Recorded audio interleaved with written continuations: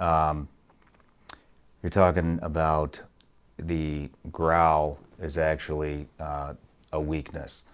And I really started trying to put things together with all the different things that you've said, and we'll go into a little more depth here in a minute, but they are a lot like fucking humans, and you reiterate that in all of your publications and all of your content, and that everybody else who doesn't know, to include me, takes that as like some serious aggression. Like that dog is, getting ready to rip my head off, which I still think they are. But when you said that that's weakness, it made me think 9 times out of 10, the loudest motherfucker in the room is always the weakest link or the biggest shitbag. Yeah. And they're hiding some kind of insecurity, which is what you said. When a dog growls, it's because it's, I believe you said it's fear. But anyways, I just kind of want to breach that subject with the dog psychology and how similar it is to humans. Yeah.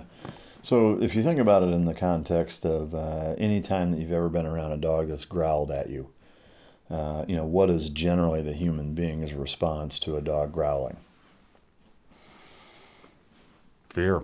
In terms of the physical action that most people, if you walk up to a dog and it growls and shows its teeth and kind of pops its jaws, do most people go forward and continue fucking with the dog, or do most people say, ooh, you know what, maybe I'm going to fucking back up on this one? Yeah. That's why they do it, is that, for whatever the reason is. Now, I think it is imperative to caveat that while growling is ultimately that the dog is uncomfortable, scared, or at a minimum, for whatever reason, whether it's pain or confusion or whatever, is that the dog does not want whatever is taking place to either continue or advance.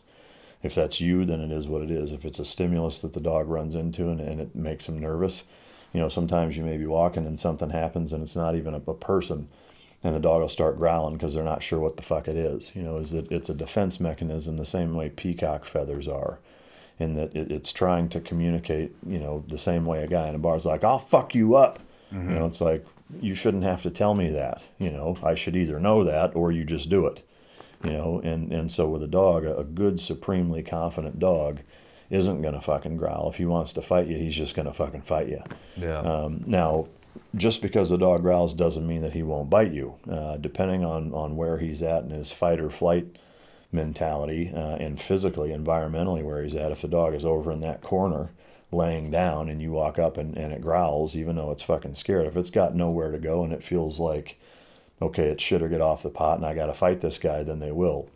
And I will also say the dog that growls and bites after he growls is going to bite hard as fuck because he's scared. Really? The same way, yeah, I mean, you see it in bite work a lot in the suit, where when you start to get into a dog's head and make them uncomfortable, and you may get a little growling, on a bite, and sometimes it's less related to fear. Sometimes it's, a host of other intangibles that are going on that are probably beyond the scope of this, but most of the time it's because the dog is a little uncomfortable. And so, but what you can feel is that, if you start to get in that dog's head and he's a little growly while he's biting, a lot of times you'll actually feel it and he's biting even harder because now there's adrenaline going. And same thing if, when you hear the stories of, kids getting trapped under cars and the fucking 7-year-old grandma picks up a Volkswagen, because their kid was trapped under it. When adrenaline and all these hormones are going through and their central nervous system is fucking taxed and whatever, is that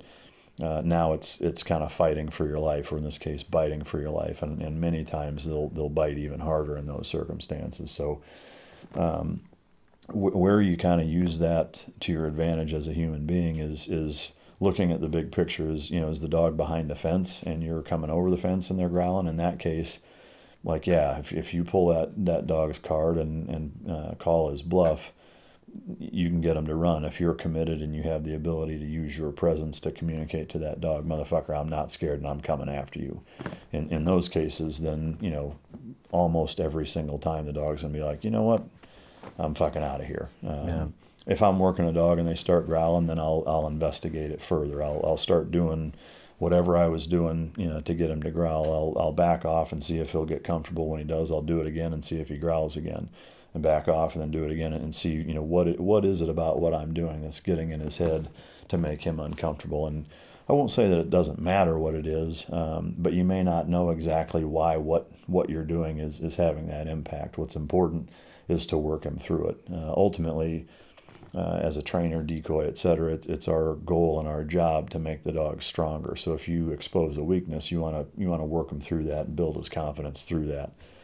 If I'm, you know, in adversary, a dog is coming at me and I don't know the dog and whatever the situation is, then yeah, I'll use that to exploit that weakness and ultimately try to defeat the dog with whatever he's uncomfortable about. But so, you know, a lot of it's going to depend on kind of what you're doing with the dog. But to your point, you know, it's an important indicator of where the dog's mind is at more than anything. And I will say that for dogs across the board is that our job is to read them, you know, and they tell you a shitload of information if you A, know what to look for, B, pay attention, and C, do it enough to where, you know, you understand why they're doing what they're doing. And so a good handler and a good dog owner, period, should be able to look at their dog and know what the fuck's going on, just because they've observed them a lot.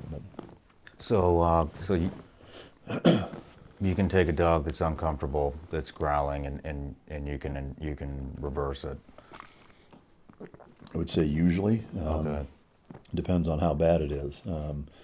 It depends on how slight or significant what I'm doing is to make them growl. If it's something really fucking basic and me not trying to do it, okay. You know, then it's probably going to be a bigger problem. You know, in bite work, as you as you try to progress the dog through, the goal is to make them stronger by building their threshold for stress tolerance.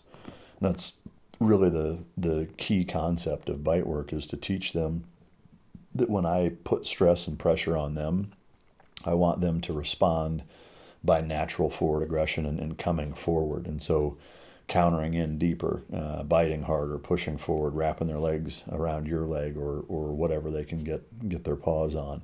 You know, different indicators that say that dog is coming forward and bringing the fight to me. And then what I do is I use all of my body language and I take that pressure and stress off of the dog, which in turn reinforces to the dog that what he did was what turned the pressure off. And so when you do that over and over and over, is that you condition the dog to understand that, hey, this guy may smack me and stab me and punch me and try to throw me in a trash can and slam me up against a car door or whatever.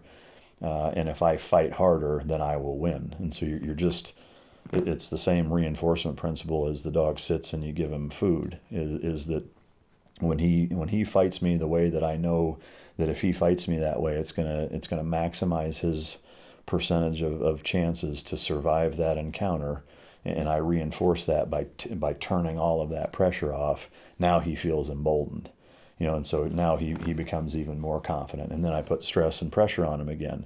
I get in his head, I rattle him a little bit, and as soon as I see that, I freeze. I don't put any more on, but I don't take any more off either, because I don't want to reward him getting fucking a little squirrely and being in his head.